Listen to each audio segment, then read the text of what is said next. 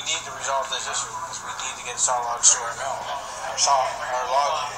If the logs don't come to our mill, we can't run a business. We can't pay people. Why aren't they coming now? What are they telling you? The licensee is telling us that they're sending it other places. But isn't there something in writing when you guys started up that they were supposed to supply you with We've always been able to receive all of our allocation in saw logs.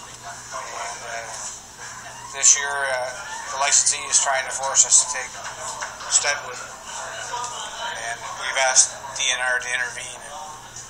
Who's the licensee? The Norwegian company, Fornebu Lumber. Okay.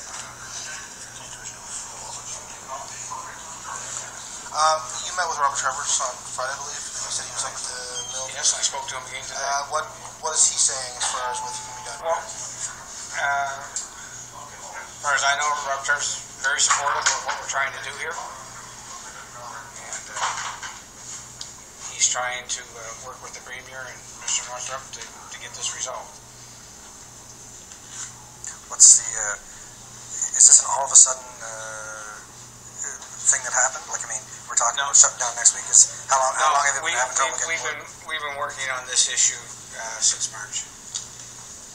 And we've got to the point where now we've only run half of the week since the 1st of June.